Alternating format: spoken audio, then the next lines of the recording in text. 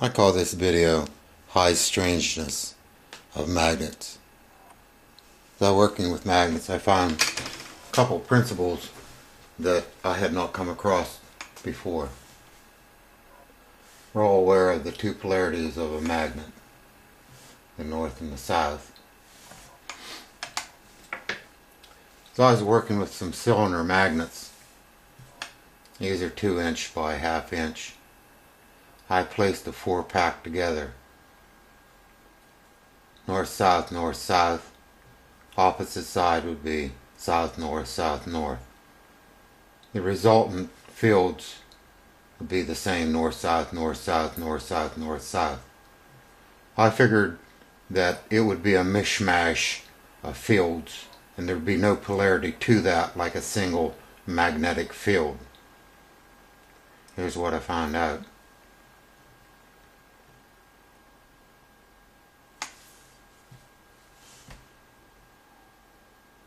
There are definitely a polarity of fields there.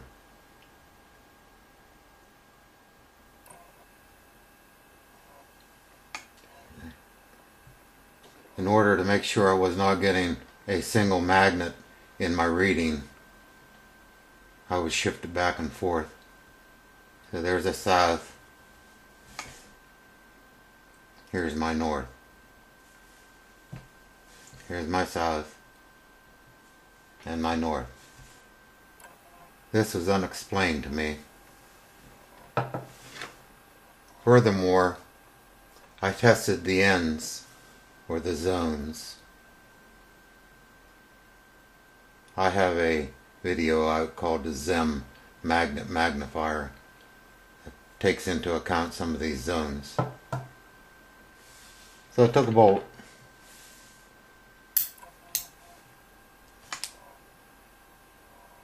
place it in the zone. See, there is no magnetism, or very, very, very little. This is the south polarity field. I'll go to the negative polarity, or the north.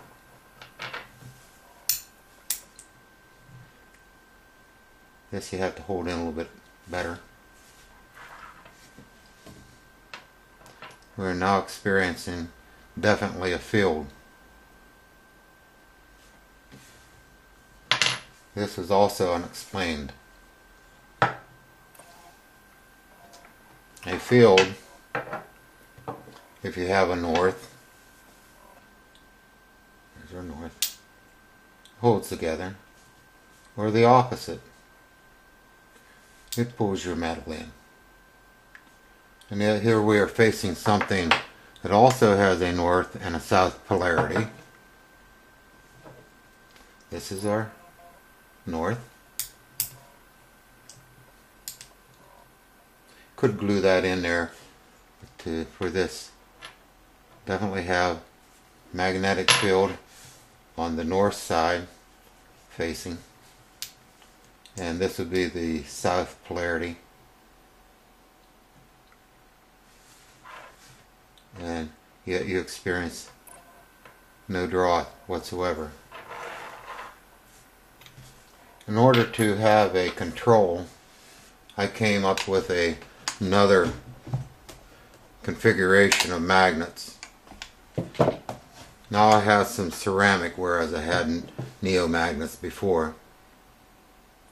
I wasn't able to get them into a symmetrical form, but the results were pretty close to the same. We have a south polarity and a north polarity.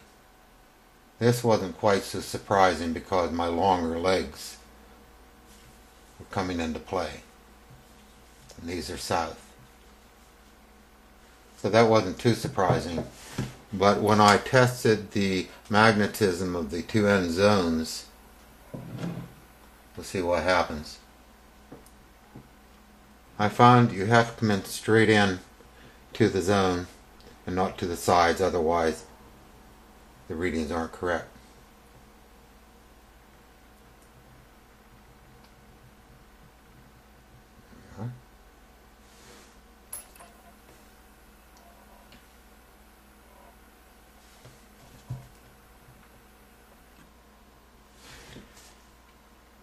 If you remember, on the neomagnets, the north face had that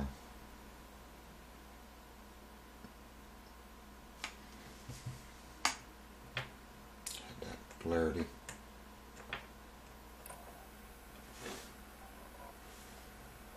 We'll go to the south face.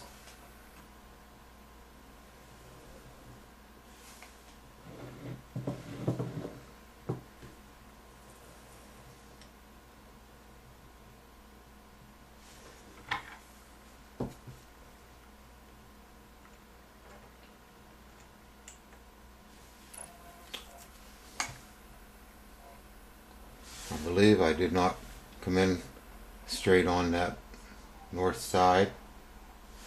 Okay, we have our polarity southward. We are sticking. Straight in again. May have to try this a couple of times.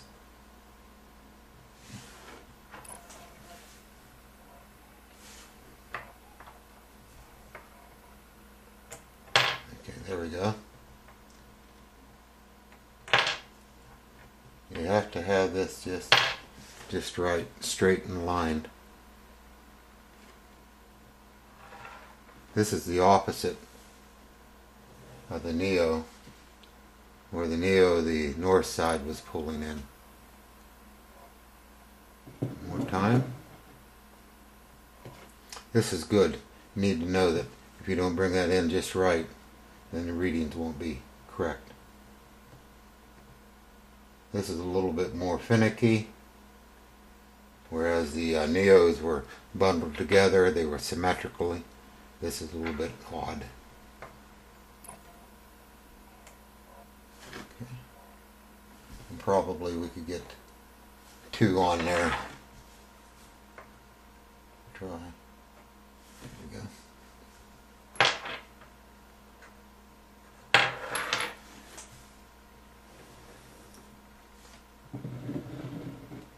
So this was quite unexplainable to me. We may be able to use this in some type of arrangement where it would be beneficial to having access to some type of power or put in with some existing unit.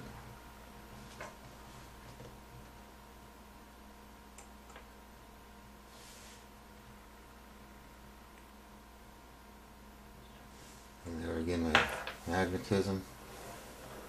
Try that again. I'm kind of an angle here for my video.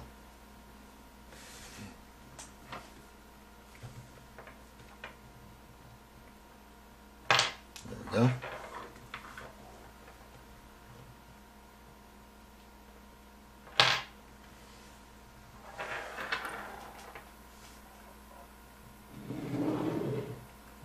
Ceramic and neomagnets.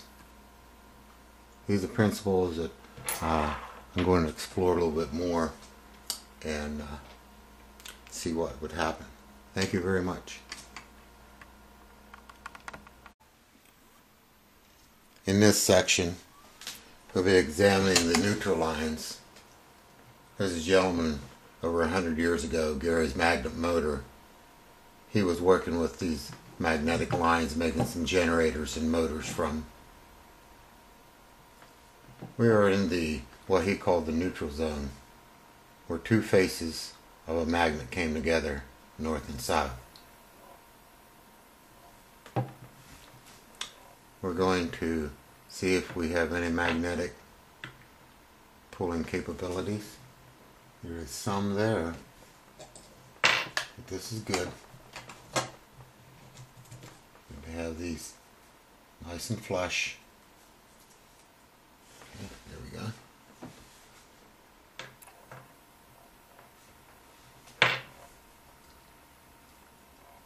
Better.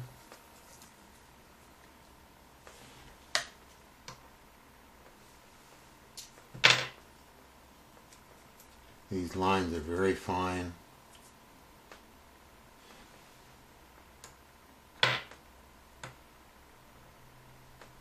Enough to pick that up. I'm going to bring that a little bit more into the neutral line. See what happens there. There we go. Look at that. Okay. That's good. You need to know that. We're going to break that neutral line by bringing it over to one of the faces. Now we have a strong magnetic pull. I'll bring that towards the neutral line.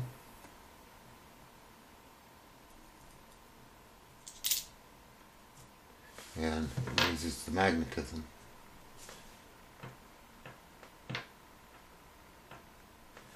Gary made some magnetic motors and generators using that principle of the magnetic lines, neutral lines.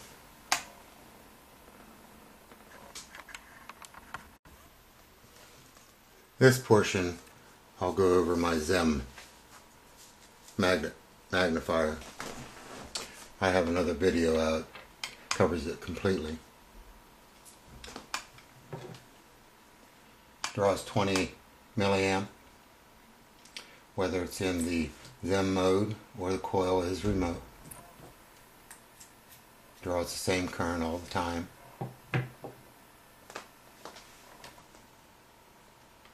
Without being energized, there is no magnetic pull. And that was part of my input. The other part of my input was the ZEM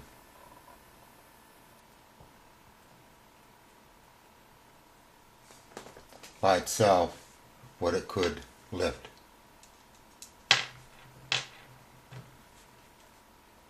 It was very little. I was able to pick one of these up.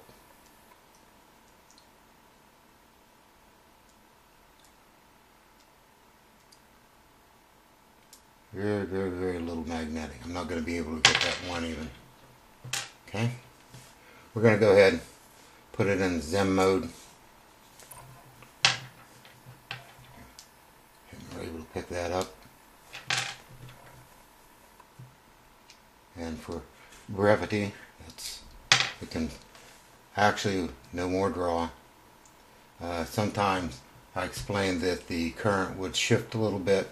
The coil heats up, causing a little bit more resistance, and so it doesn't draw as much current.